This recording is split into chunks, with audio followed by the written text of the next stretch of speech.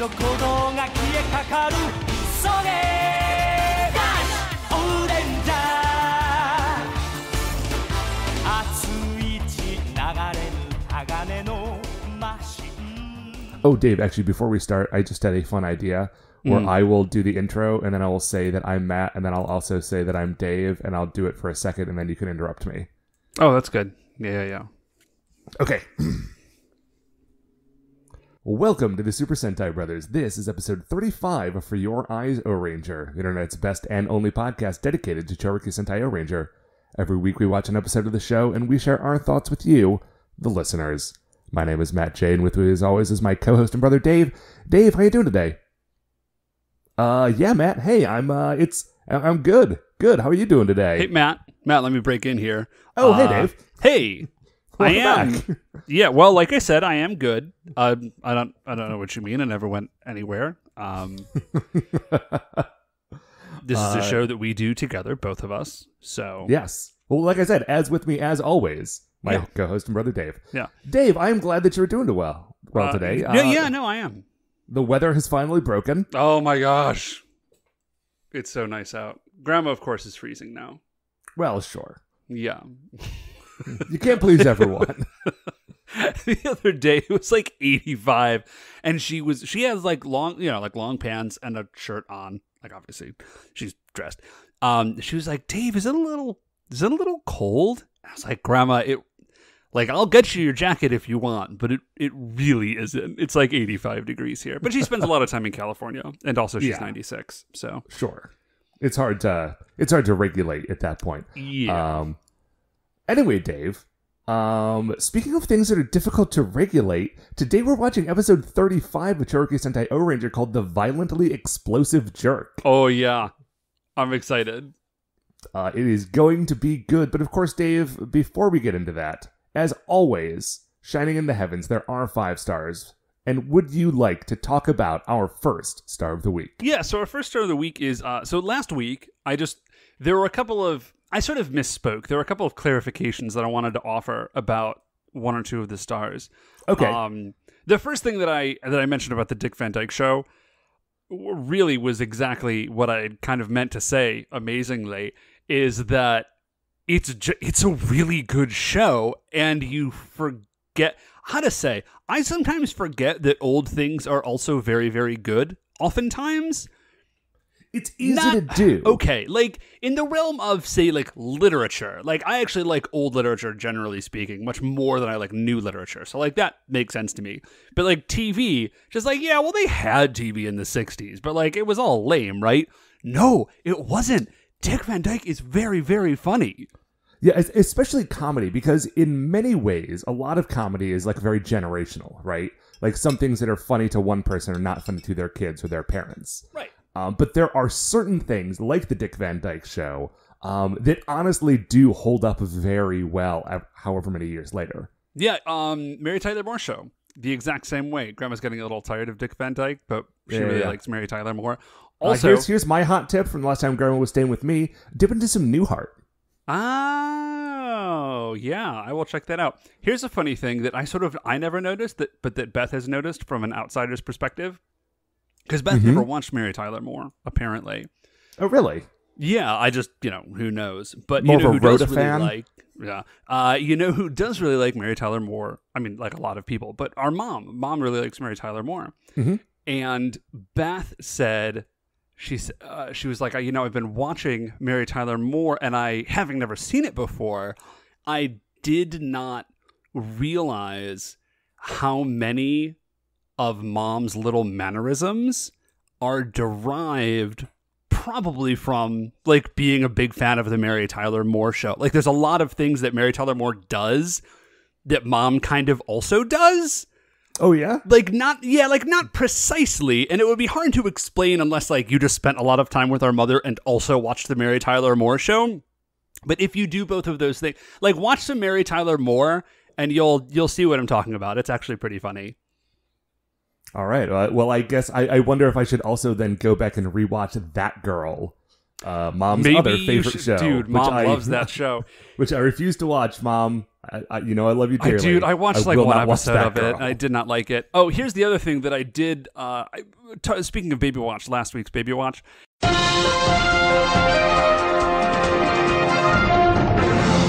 We interrupt your regular broadcast of the Super Sentai Brothers to bring you a breaking news update. Babywatch. Here's the thing that I forgot to say when I was talking about it because I was so tired because the babies don't sleep. Here's a wild new development. Buddy Bear has learned how to frame his sister. Really? Yeah. So Beth watched this happen. He bit himself because she tends to he snatches toys from her, but she bites. Okay. He bit himself hard enough to leave teeth marks.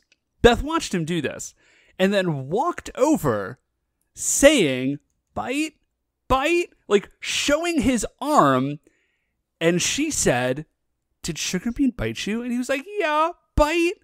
But he didn't, or she didn't. He bit himself and blamed her for it. It was incredible. Wow. Wickedness lives in the heart of these children. And all children, Dave. And all children and all people. We're all terrible. Anyways. Any more follow-up you want to do talking about last week's episode? Anything you forgot to mention? Not really. I just felt like it was a good episode, man. I mean, I don't want to pat ourselves on the back too hard here, but I feel like we crushed it. It was a really good episode. We do good work here on this show. Dave. It was a good episode of our show. It was also a pretty fantastic episode of Ohranger. I just did not... I kind of can't get over, I know we talked about it last week, we just said, man, wouldn't it be crazy if Bacchus Wrath just died? And then he did? Yeah. Now, not only is that weird for the show, it does also kind of make me now feel like I have a strange power. You gotta be careful what you say. Yeah. Got the bard's tongue, man. Anyway, Dave, what is our second star of the week? Oh, it's not a huge deal, but it is something I'm kind of excited about that I wanted to chat for a few minutes about. In college, I did a lot of weightlifting. A lot. And it's something that, I really like it. It's kind of if I'm going to exercise, which I really need to do more of, weightlifting is my kind of preferred, I just like to lift weights. But I don't really have the time, nor do I own a bunch of weights. And I don't have, anyways, I just don't do a whole lot of weightlifting anymore. But what I do have is a set of Captains of Crush grip strength trainers that I got ages ago. Oh, I remember when you got those. Yeah. Yeah. So here's the deal. A grip strength trainer is your grandfather probably had one if he was interested in calisthenics or something. It's just it's a little squeezy handle with a coil of metal at the top and you squeeze it. That's a grip strength trainer. Yeah. Well, Captains of Crush make the world's craziest grip strength trainers. Okay. I don't want to oversell this, but like I said, I lifted a lot of weights in college. I'm a big-ish guy. Let me say it that way. And I have the trainer. They make a 1 through a 4, right? And then they went down after a while. People were like, could you make one that's less intense than the 1? And that's what I have. I have the trainer. And it's the version that you buy if someday you want to be able to use these things. Yeah. So the trainer, but even the trainer is 100-pound close, is what they say. Wow. Yeah, that's how much force you have to be able to exert on it. And I finally, I've done enough work with it that I'm finally ready to order. I think I'm finally ready to order the number 1. Now, what is the crush strength on the number 1? The crush strength of the number 1 is 140 pounds. Okay, but they say if you can do 25 closes with 1, you're kind of ready to move up to the next. You can probably get it and you'll be good. Okay. Now, I don't know the next time you're going to be able to bring this up because probably never. Because we have been doing this show now for almost 4 years. And I'm pretty sure that you bought that trainer so long ago that it has never been a star. I did, but I haven't been like, I had lost it actually, and I refound it recently, and I've been kind of like working back up with it. Okay, so it's not like you have. Yeah. This is it's not like this thing. has been 5 years coming. Right, but listen, do not expect another update on this for a long time. Like I said, these things go from 1 to 4, right? Mm-hmm. You know how many people they keep track of how many people can close these things because it's not a large number. There have been a grand total of 5 people who have ever closed a number 4 Captains of Crush. 5 people. And one of them is Magnus Samuelsson, if you know who that is. And he did it in 2004 or something, 2004, 2008. So it's been like upwards of a decade since anybody has closed a number 4 Captains of Crush Gripper. But I am moving up. Do they make them? Or do they, like, make them on demand? Because there can't be any, like, real profit in selling something that only 4 people have ever been able to use. Well, I think you probably, like, they sell a lot of my guess is that most of them that get sold. It's, like, a very aspirational, like, you get it, and then, maybe, like, someday you'll be able to close it. But, yeah, no, I'm not. Don't expect an update on this one anytime soon. What, Matt, is our third star of the week? Dave, our third star of the week is that the other day I was driving home and I stopped that sentence because I don't remember where I was coming home from. But work or the ABC. Those are my guesses. I mean, those are really the 2 options. And as I was getting home, like, it started to rain.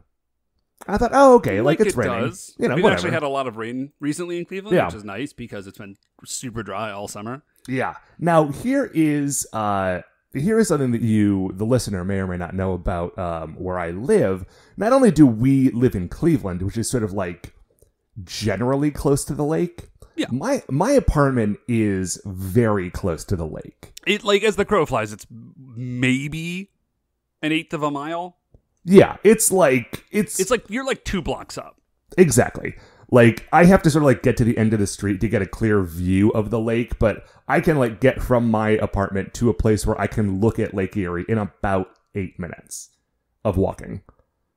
And that includes putting my shoes on. So, what that means is that sometimes, like, when the rain hits, it really hits because that, like, just off the lake weather is crazy sometimes. Yeah, it gets pretty wild. Although actually it was pretty nuts by us. Like, Beth was actually coming home at the same-ish time from something else, and I only remember because, like, you both texted me at around the same time, and she's like, I pulled off the road because this is not safe to drive in. Yeah, like, I was driving home, and it was coming down so hard and so quickly that I needed to, like, make some real-time judgments as to, like, okay, can I still take this path home? Because the road might be flooded out. But, like, it started raining while I was in the car, and I was, like, 5 minutes away from home, and the roads were already flooding. This is something, like, because of where we, like, Cleveland, we don't have, like, earthquakes or tornadoes or, like, wildfires or anything. Like, none of, like, the really major natural events hit us. Every once in a while we get like some really, really nasty snow, but that's kind of about it. And so we are, I feel like, in many ways removed from like the ever-present all power of nature. Oh yeah. You know what I mean? Like, if you live in San Francisco, which I think is prone to earthquakes, you're just like, yeah, man, earthquakes, that's the thing that happens, and maybe it'll be the big one, and it'll destroy, I don't know, the whole state. And that's just like something that's in your head.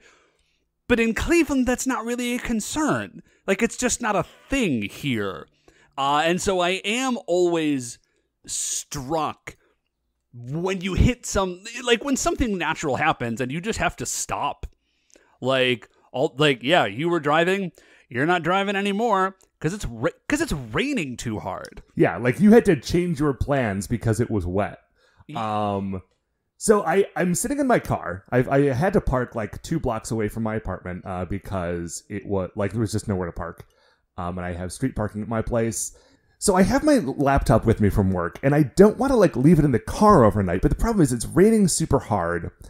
And so I have to, like, I've got it in my bag, and I also have to find room in that bag to put my shoes in there, because it's raining to the point where I know I can't just stay in my car and wait it out. I know that if I get out of the car while wearing my shoes, they will just be, like, soaked and ruined for a week. Yeah.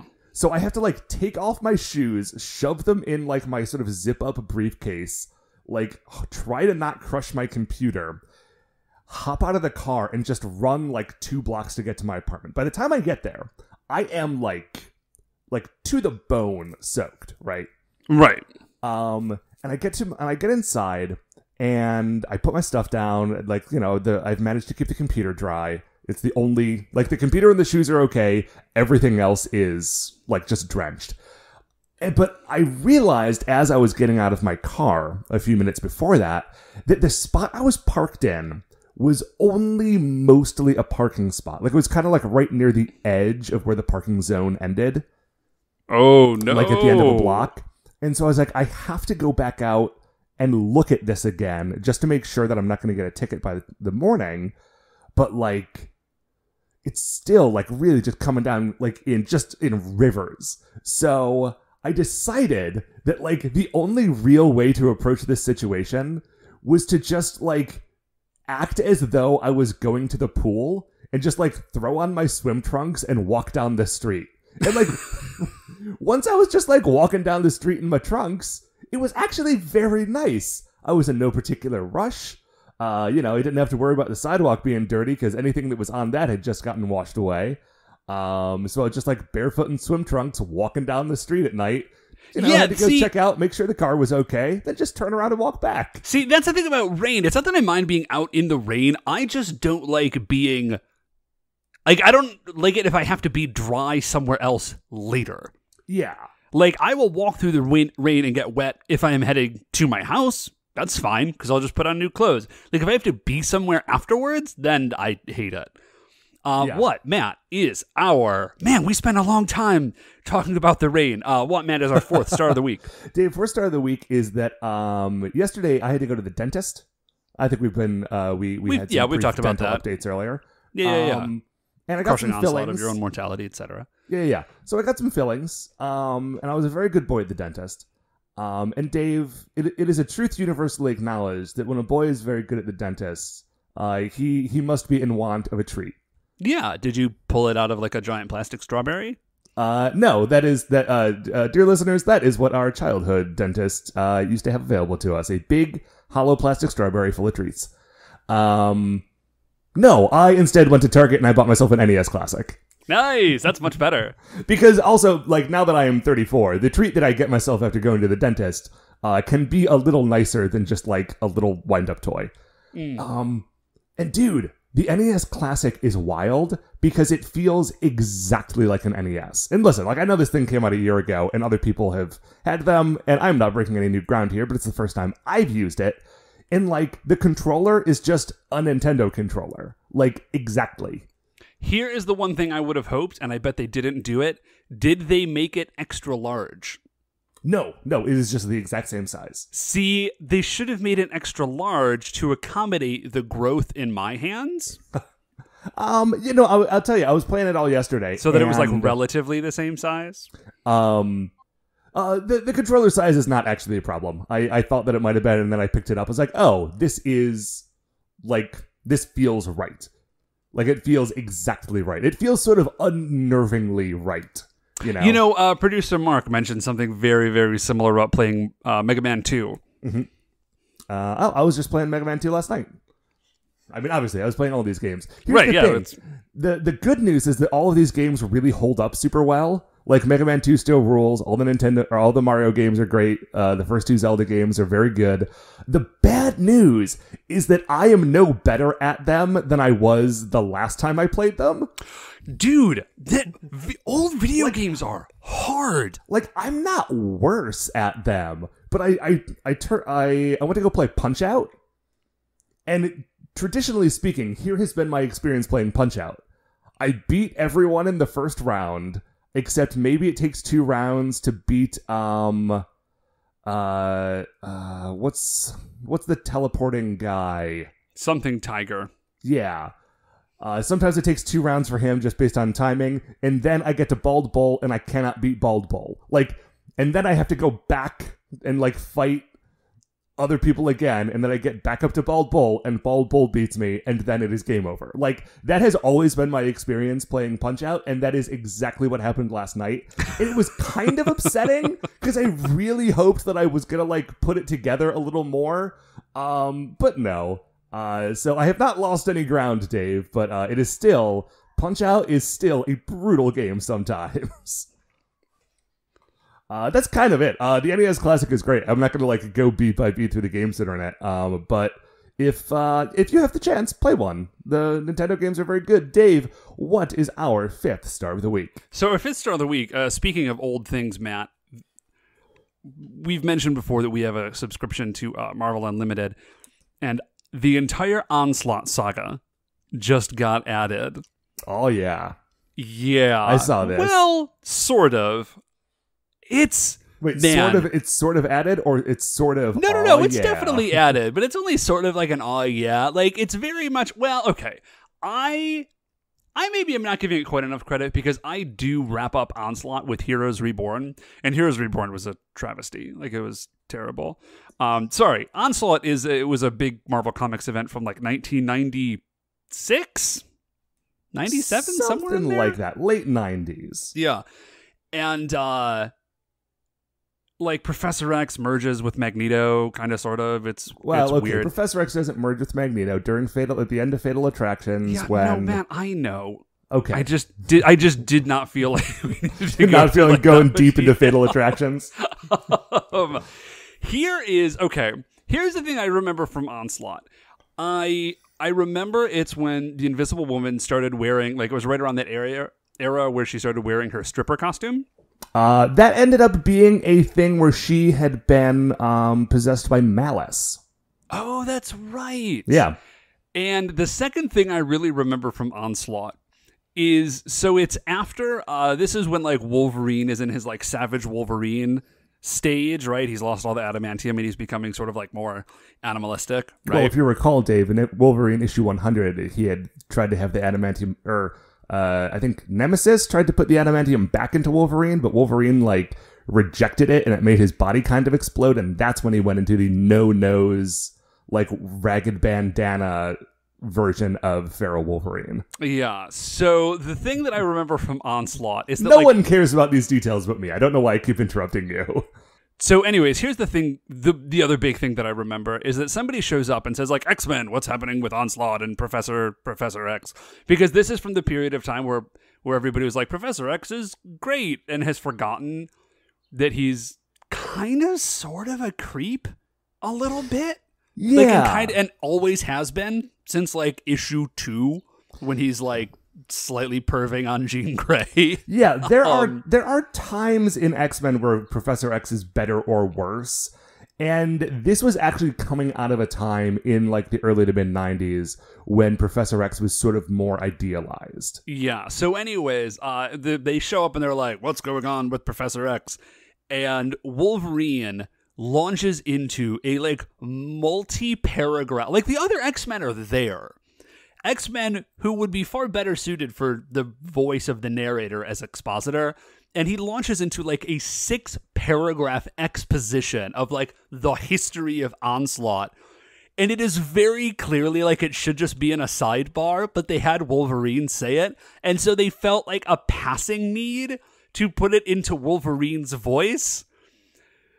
Well, but, like, also, it's not how Wolverine talks at all. It's like, and that's when the good man that was Charles Xavier became corrupted in his deepest heart by... And it's just like, why would you put those words in Wolverine's mouth? Just have, like, Storm say it or something. It would make so much more sense. Well, especially because at the time that Onslaught was coming out, there was a big thing in Marvel Comics that every character had, like, a custom word balloon. Oh, yeah, custom, well, and font. That was also a big part of it. Yeah, so if I'm remembering correctly, and I might not be remembering correctly, but I seem to recall that this all happened in Wolverine's like custom sort of like scratchy, craggy font. Yeah, it totally did. It's amazing. Anyway, I mean, listen, parts of Onslaught ruled. You got Ozymandias coming in. I do love Ozymandias. He's very, very good. I went back and read The Rise of Apocalypse, which I forgot took place as long as it, I mean, like when it was published, as long ago as it did. That was wild. Oh yeah, man. Anyway, yeah, oh boy, I'm flipping through it right now. Got some good Nate Gray, the X-Man stuff. Man, I forgot about that dude. Whatever happened to that guy? Okay, we're not here to talk about Onslaught. I mean, we are a little bit, but that's not mostly what we're here for. Okay. No, I'm putting this down because otherwise, man, Joe Madriero drew that issue. I love that era. Anyway, sorry. Love Joe Mad. Anyway, check out Onslaught maybe. It's a cool, weird snapshot of like that era of X-Men, if nothing else. Got the Dark Beast. Matt, move on. Let's go. Okay, so we are moving on. We're moving on to episode 35 then of Chouriki Sentai Ohranger. It is called The Violently Explosive Jerk, and we will be right back.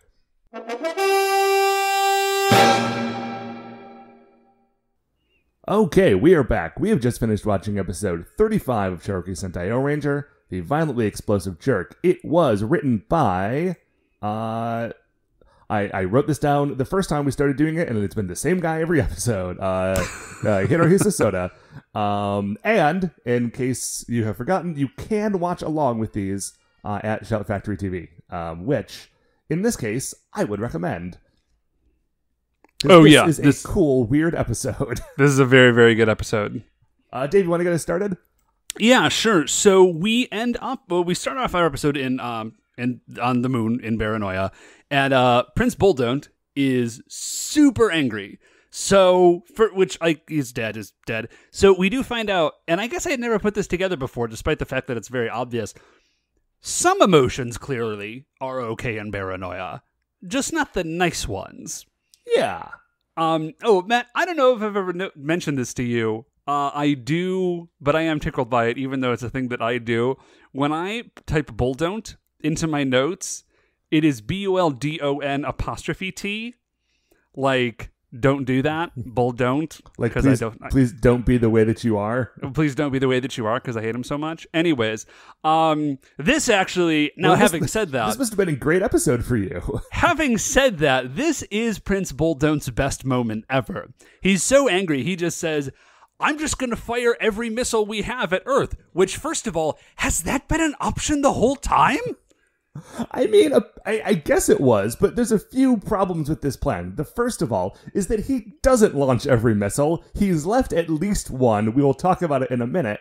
And the second is that his ultimate plan of launching every missile they have at Earth lasts for exactly 30 seconds. Yeah, and well, then the big just problem flies into space and lasers them all. Yeah, the problem with this plan is that it doesn't work, but the fact that they never tried it was a little unusual to me. Like, they have missile batteries. They're there. So anyways, there is, so there's an alert at the base, as Matt said, like, the Rangers take care of these missiles in like less than 30 seconds. There's an alert at the base. They run in, they're like, there's all these missiles, and the chief says, we have to fight back. And they make it a really dramatic moment. Like, they zero in on the chief's face, and he, like, makes this pronouncement, we have to fight back. Yeah, dude, yeah, you have to fight back. But that's not a presage to, like, some larger thing. They just launched the robo-blockers, or blocker robos. They launched the blocker robos, and then they blow up the missiles. Yeah, and then that's it. I don't even think they launch them separately. I think they launch O-Blocker as, like, one big thing. Oh, like, yeah. We don't even get a transformation combination sequence here. They just, like, fire O-Blocker out of a cannon, he shoots a laser out of his face, and he blows up all the missiles in one shot. That also leads me to ask... It's very good. How large is that cannon? Because they fire all of the blocker robos out of it, and then they... Well, I guess O-Blocker is about the same size as the blocker robos.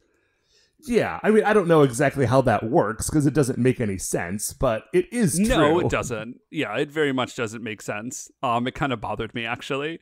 Anyways, hey man, because because we had energy to fold those things into extra dimensional space. Cool. I'm good. Why That's not? all I needed. Hey, we know. I hey, was going to say, because actually, they did the same thing in Ohranger, but Ohranger is magic, so, like, whatever. yeah, but we do know that Ricky, the King Ranger, definitely used Chouriki energy to like move in and out of like a weird dimension, right? That's where he was for the last however many millions of years. 6 million, I believe. But yeah, that makes sense. Yeah. Yeah, no, that's all. Like I said, I'm perfectly happy with that explanation. Chouriki to fold it into extra-dimensional space. I'm good. Hey, Dave, remember Ricky? It's been a vaguely. few That dude episodes. has been around in a minute. I really thought, like, because they made, like, Doran and the pyramid and everything, I thought he was going to kind of continue to be a larger portion of the series. I'm kind of bummed out that he's not, because Ricky is super rad. Yeah. We miss you, Ricky. Miss you every day. Anyways, so that plan doesn't work on Buldone's end. And then Buldone is throwing a tantrum because he is a robo-child. A robo-dog child. Anyways, that's not me making fun of him. He just has a dog's face. Yeah. Anyways, and then a missile launches literally, like, into the throne room. Yes. Like, it just kind of, there's like an open window, which you could do on the moon because they're all robots, so they don't need to breathe or anything. Yeah, they're fine. Except they do talk. Maybe whenever they talk, it's like it's like radio transmissions or something. There's just no oxygen there. Anyways, so it's a missile robot. Yes. So when it lands, it's a missile and it blows up. But like, it doesn't. The missile is not destroyed in the explosion. It just hits it releases an explosive blast. It itself does not explode. Yeah, and then it flips around upside down. And like arms and legs and a head pop out of it, and we meet Bomber the Great. Okay, so first of all, Bomber the Great rules. He is just he's got a great look. He's got sort of like a vague fighter pilot vibe going on, except that he just his arms and legs are both just very human sized and almost human looking. Like, he's just like a dude wearing a missile is kind of how he looks. Yeah, he's got like some medals on his chest. One of the medals is like the sort of thing that would be painted on a World War II bomber, like a pretty lady. Yeah, like a pinup girl nose art thing. Yeah, but like sitting on top of a missile. Like, that is just a gold badge on his chest. Yeah, so the next thing about Bomber the Great, the next thing about Bomber the Great is that he has two faces, because he has, like, his head popping out of the missile has a face, but then his missile body also has a face so that he can scowl at you while he's in his missile form flying around. Mm-hmm. So that's amazing. And then the next amazing thing that he did. So at first it seemed he's like walking around, and Hysteria clearly knows this dude. Yeah, like my vibe. Like, the vibe that I got from it is that he was, like, Hysteria's old boyfriend who has shown up again, and she's very uncomfortable about it.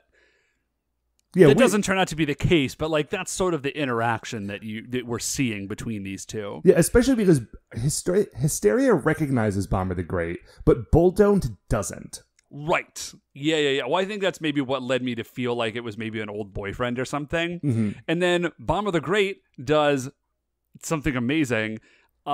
He just straps Buldone to a missile. Right, so Buldone said we're going to fire every missile. Unfortunately, he has left one missile. And that really is not going his way. Bomber the Great just shows up. He doesn't really offer an explanation aside from just like, nah, I'm getting rid of this dude. And he just straps this child dog robot to a missile and just launches him at Earth. Yeah, so on Earth, the Ohrangers look up and they're like, oh man, here comes another missile. So they just fly back up in O Blocker and cut the missile in half. And so the half with Buldone on it just kind of falls away. And then the front half, the missile half, continues to fly forward. And it flies forward and then somehow achieves an angle that is like roughly parallel to the ground. Mm-hmm. And then it flies in the front window of a car. Yeah, and then just sort of stops there. So a missile has been launched from space, from the moon, yeah. Has crashed through the windshield of this van. Yeah. Doesn't make it through the back seat. No, it gets Like, about the back halfway seat is- through. 3 of the 4 people in the van, the mother, the father, and the brother, or the son, Son, brother, yeah. all get out. There is a little girl. And are fine. Totally fine. They're a little freaked out. But the daughter is also mostly fine, but her leg is sort of trapped under the warhead, the unexploded warhead. Okay, yeah. Her leg is like sideways across the seat. But she wasn't, like, the only way that could have happened is if her leg was sitting, if she was doing that already. Well, Dave, that's a good But she that's a very good definitely lesson. wasn't. Everyone, when you sit in a car, sit properly, because otherwise you might get a missile lodged against your leg. Right, but we saw her in the car. She wasn't sitting that way. Maybe she got jostled when a missile came through the windshield. I don't know. Okay, so anyways, so this little girl, her name is Rumi. She's trapped under the missile. The Rangers arrive, and they're like, they are holding the parents and the brother back from the car. They're like, listen, like, I know that your daughter's in there. You can't go in there. This missile might explode at any second. Like, we need to keep you safe. Right. So, Momo will go in. So somehow, falling from space and crashing through a car has not caused this thing to explode. But shifting it slightly to get this girl out of the car will certainly cause it to go off. Yeah, well, then also, so Momo opens up the missile, and she says something about, like, the chemical process has started to explode this missile, and there's a countdown timer, and she says it's going to explode in an hour. This is the worst missile. Yeah, it's a very bad missile. Like, why would you put a time bomb? Why is there a... Because the episode demands it. But outside of that, why would a missile have a time bomb on it? Man, listen. I mean... And then also, this timer is set for an hour. And let me tell you, this episode is not a cliffhanger. Now, actually, I do kind of dig this. Like, I goofed on it a second ago, but I kind of dig this. Because I think we've mentioned before that it seems like, like, much more time has to be passing than we are seeing in these episodes. Yeah. Particularly when, like, robots are showing up and all of this stuff is happening. And so because we know for a fact that in universe, this timer is going for an hour, but it's done at the end, like, surprise, surprise, she defuses it, like, at the last second, or the last 3 seconds, or something like that. So we know that in universe, an hour has passed, despite the fact that it's only been, like, 10 minutes of screen time. And so this does kind of help me out, because it's solid evidence that, like, yeah, all that stuff that seems like it should be taking a really long time does in fact take a really long time. You're right. Just normally we don't have a countdown. Right. It opens up a whole bunch of new questions, which is like, this monster has been rampaging. You summoned the Orobos. In this episode, we see that took about 25 minutes. What were you doing in that meantime? We don't know. But at least we do know that things are taking more time. So anyways, Momo jumps in. She's got this time bomb missile, and it's going to go off in an hour. Right. And the Rangers I do like that Momo is our promise. Demolitions expert here. Yeah, they've Okay. never mentioned anything like that. And again, I kind of like it. She proves to be very bad at it. You don't know how complicated this missile is. Maybe this is an extraordinary... It was built by machines, Matt. This could be an extraordinarily complicated missile. The only thing I don't love about the fact that Momo is doing it is that it's more character stuff for Momo. Like, oh, Momo is the demolitions expert. That's not a thing that we knew before. Like, you could have used anybody. Like, give us a little more information. Like, we already have a lot of information about Momo. I'd like to know a little bit more about, I don't know, Shohei or something. I don't know, man. At this point, this is kind of the Momo show. And so if they're going to do it, they may as well go all in. Yeah, well, okay. That's actually a very good point. So they're like, listen, we promise we will save your daughter, which don't make that promise, Rangers. Just say you're going to do your best. Don't promise anything. Like, we promise we're going to save your daughter. Like, we will take care of it. And then Bomb of the Great attacks. Yes. He shows up. He is a missile. He blows people up. He sort of flies around for a while. And then he goes in and he tells them like what his deal is. So Bomber the Great had previously, like years and years ago. Hold up, Matt. Let me stop you. Matt, could you please tell us his title? He is Bomber the Great. You know, Dave, it's not in my notes. How did you miss this? He is Bomber the Great, the lone wolf of the universe. Oh, I like this guy, Dave. Yeah, no, Bomber the Great already rules. So Bomber the Great, the lone wolf of the universe. Years ago had tried to overthrow Bacchus Wrath and like take control of the Baranoia Empire. He failed, but he managed to escape before he was executed. Yeah, and has presumably just been like lying in wait, waiting for something or someone to take out Bacchus Wrath so that he could step in, take over Baranoia, and then like through Baranoia rule the rest of the universe.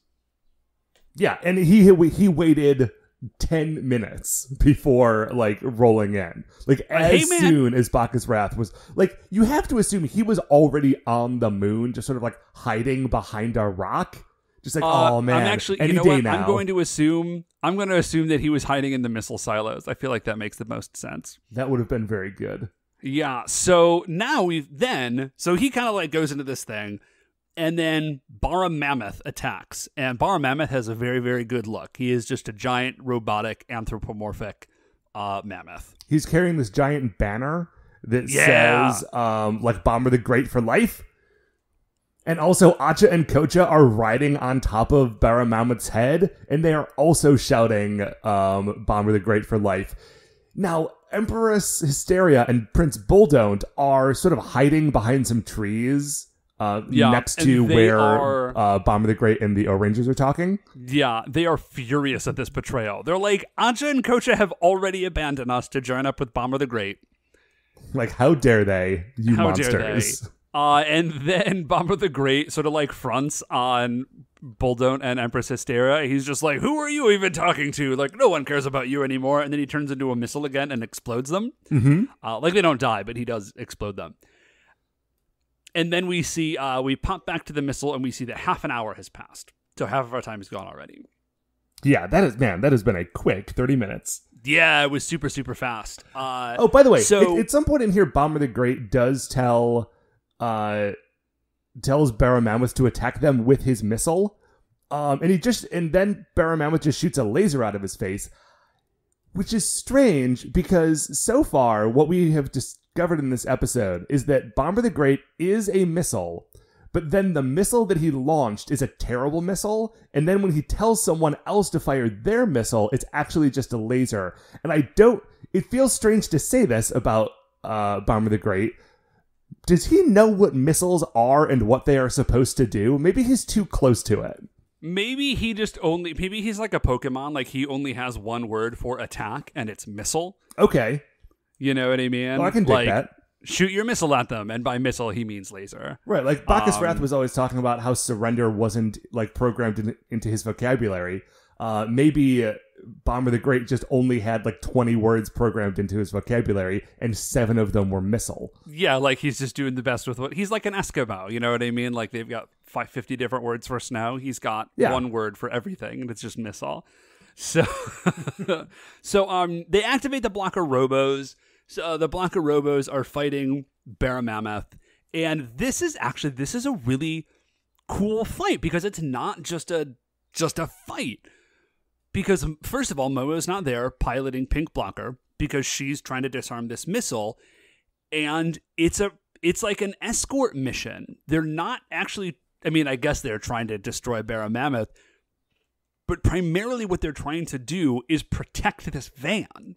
And Bara Mammoth isn't interested in destroying them. He just wants to get at this van. Yeah, now here's another thing that is upsetting, is that the van gets picked up and is like being jostled around as the yellow blocker is just carrying it through this fight. And none of this motion explodes the warhead. But yet, this girl is still trapped and cannot move the thing inside. It's like... any motion inside the car will cause it to explode. Literally anything that happens to the car itself does not matter. At some point, O-Blocker gets shot in the back by like a mammoth tusk missile. Yeah, it's cool. She goes flying. The van flies out of her hand. Red Blocker does like a flying catch and catches it like right before it hits the ground. None of this causes the missile to explode. Yeah, what I was about to like go into, that's basically what happens. Like there's a big fight and that's what's going on. The only thing that I do want to throw in there is they're fighting for like 5 minutes before Goro turns to Yellow Blocker and says like, "Hey, just run." And I thought it was very weird that it took him that long to be like, just leave, just get them out of here, instead of like standing here and trying to keep me between you and Baramammoth. And then, like she runs and he shoots, because like Baramammoth only has like one hand, and then his other hand is like a big tusk that he uses as a weapon, but also apparently can fire as a missile. So that's rad. And then, like Yellow Blocker runs and gets shot in the back, and as you said. So we go from there. We get a quick shot that all of the robots, the Baranoia robots that is, are back on the moon already. Like Bomber the Great is settling into the throne. He is watching this whole thing on TV. He's like, I'm going to watch this in style and comfort as my awesome robot destroys the Ohrangers. And then Hysteria and Bull are just kind of like off in a corner. Like they're like spying a little bit, and Bulldome is like, oh, we're going to kill him. And Hysteria says, like, actually, let's see if he can kill the Ohrangers first. Because if he can kill the Ohrangers first, that would be great. And then we'll kill him and take our revenge. Yeah. I do like also in this scene, Acha and Kocha are like polishing the like the missile body of Bomber the Great. Like, ooh, you gotta look like That's nice great. and fancy. So, so like I said, Baramammoth hits Robo Blocker. Momo goes down, or Red Blocker, sorry. Momo goes down because like she gets shaken up inside the car, and Red Blocker's like, well, there's nowhere left to run. So he just sort of puts the car down behind him and is just physically, like, this is a really cool, like, Baramammoth is just charging kind of, and is like sort of like a what's the word I'm looking for? Like a rugby scrum. Like they're like locked in and pushing at each other, trying to get at this, and he's trying to get at this car, and Red Blocker is blocking him. So that is great. As you said, Rumi. Yeah, Momo is unconscious, but Rumi has woken up. Rumi wakes her up. Rumi has woken up, and then she wakes up Momo and says, like, hey, like, you've got to, like, I don't know what to do with this bomb. And she, like, kind of pulls a napkin out and, like, binds her wound up and is like, you can do it, Momo, like, come on. And there's 3 minutes left on the timer. And Momo at this point is seemingly just cutting wires at random. Like, she cuts a wire at the 7-minute mark and is kind of surprised when it doesn't stop the bomb. And then she cuts another one around 5 minutes. And then another one at 3 minutes. And every time it's like, all right, here we go. And then the timer keeps going and she just looks more and more worried. Yeah, and she's just...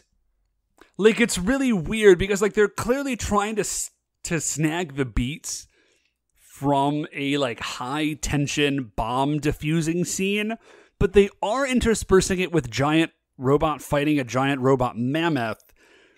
And also, they haven't done any establishing work on, like, what's going on with this bomb. Right, and they made the timer way too long, so the only way you can make it work is to, like, keep doing jump cuts to 10 minutes later and then have Momo be knocked out for part of it, so that really she only has, like, those last 5 minutes.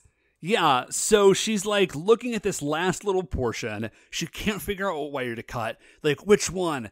30 seconds. Which one? 20 seconds. And then they start doing a countdown, like 10, 9, 8. Now, and they get to by the 3 way, seconds. as this is happening, at this point, O-Blocker is kind of, like, down on the ground, but, like, above the van, and Baramammoth is trying to literally just push O-Blocker into the van to crush it.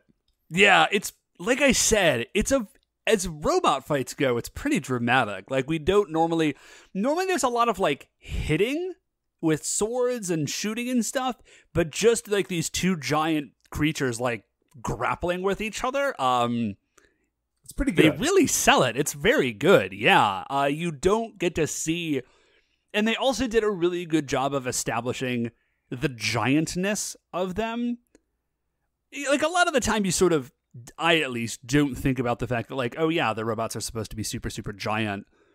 Like, because they're often just fighting other creatures that are the same size as them. Yeah, right? It's always nice when they do some extra establishing work to really give you the scale. Yeah, so, like, you really get a sense for, like, the titanic forces that are in play here.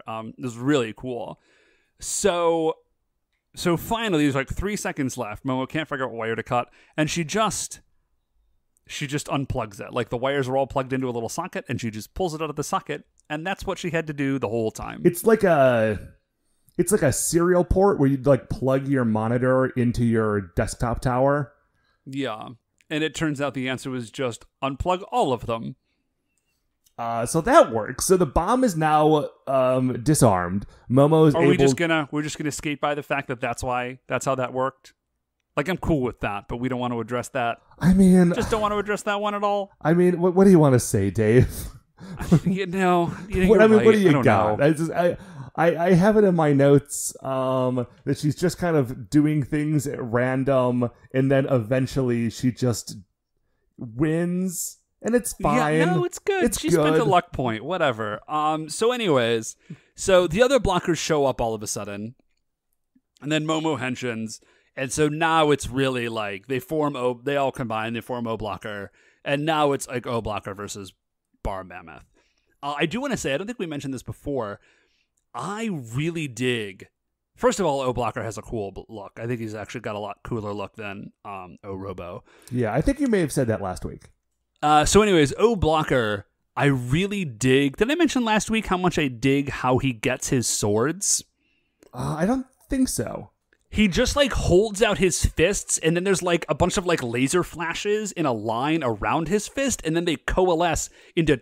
He has twin swords, which I also really dig. I think it's really neat that he has two, because normally it's just like one big one, so I like that a lot. And then his finishing move is he, like, slaps both swords together, and then they turn into a giant lightsaber claymore? Like a light claymore, I guess? Yeah. And he just sort of, like, swings it down, like, it extends, and then he cuts Bear Mammoth in half. It rules. Yeah, it's cool. Very good. They don't spend as much time, like, lovingly showing you blowing, like, with this thing blowing up as they did last week with Bacchus Wrath exploding, but that was a little more significant. Yeah, that's a big thing. The thing I want to mention about Baron Mammoth exploding... Yeah, can we talk about this for a second? Is that okay, do you remember, like, a month or two ago when Elon Musk laid off all those people? And then, like, the people that he laid off were on Twitter like, oh, man, Elon, I'm sorry you had to fire me. I totally get that you need to make sacrifices. We're all still rooting for you. I'm sorry I couldn't help you any more than I did, even though he had just fired them and they were now unemployed. Like, That is what Baron Mammoth is like here. He is in mid-explosion saying that he still supports Bomber the Great and wishes that he could have given him more help. He says, I quote, he says, I'm sorry I wasn't more useful. Bomber the Great for life. It's a weird stance. It's a little weird, but you have to admire that level of dedication. I guess, sure. It was very, I like Baron Mammoth. I wish... I don't think he's going to do super well in the Creature Royale because... No, because he's just... Well, yeah, we'll get there when we get there. Yeah, but I wish they would have gotten more of him because I think that he had the potential to be very cool. And then we have a final scene where Bomber the Great is just super pissed that his monster has lost, and he decapitates Acha and Kocha for their failures. Yeah, I don't know if that means that they are dead forever or if they're... I don't know. I hope so. I hope Bomber the Great is just like, nope, I destroyed you, and that's that. And actually, we do get a quick shot of Hysteria, and she's like, yeah, serves them right. Yeah. She's glad that they're destroyed, which I liked. Anyway, so, Dave, speaking of the Creature Royale, it is the end of the episode of Ohranger, of course, but not the end of our episode, because we need to figure out where Baron Mammoth fits in the Creature Royale. Yeah, so... I first was inclined to be like, well, we do have one other mammoth monster. That's Space-Time Mammoth. He's at slot number 6, and there's just no way that Baron Mammoth is going to be even close to there. So I feel like we should look for someone who had the potential to be cool, who had a very cool look, but did not actually end up doing very much. Okay, Dave, I think I have a good starting point.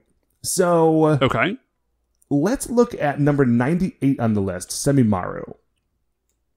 Okay. So Semimaru, if you don't remember, is from Jetman, and he was basically just like a big monster that Radiguet, I think, created. Is that right? Radiguet grew him from a caterpillar, basically. That's right. And then I want to say that the Empress, whatever her name was, Juza, I want to say. Yeah, she came down and I think she took control of Semimaru for a while. Semimaru was a big, cool looking monster. Didn't really have a character, but was used as sort of the big threat of a new villain, or at least of a new stage of the show starting. And I think that's roughly equivalent to what we're looking at here with Baron Mammoth.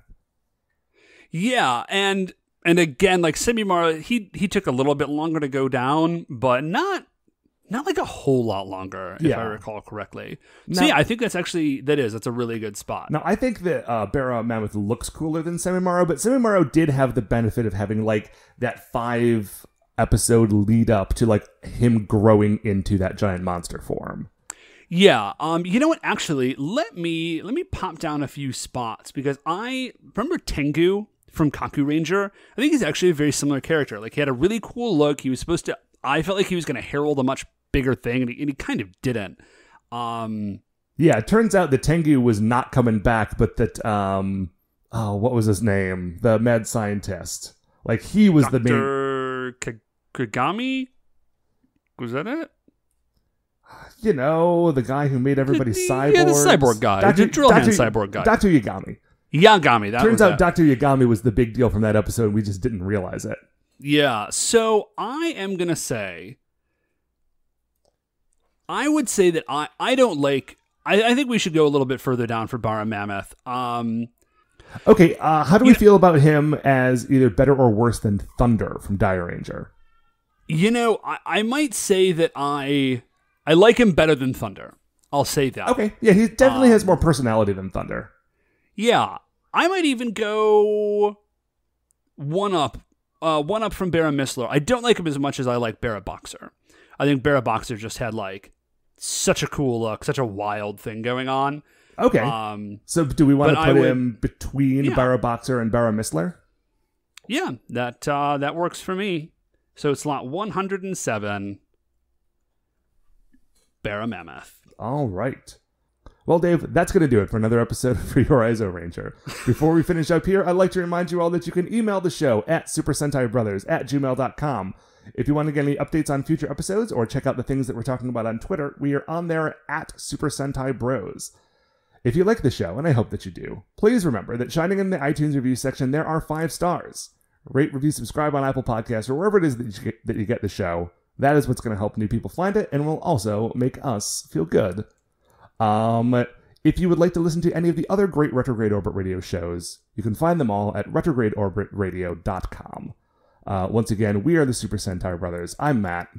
I'm Dave. And we'll see you next week for the greatest show on Earth.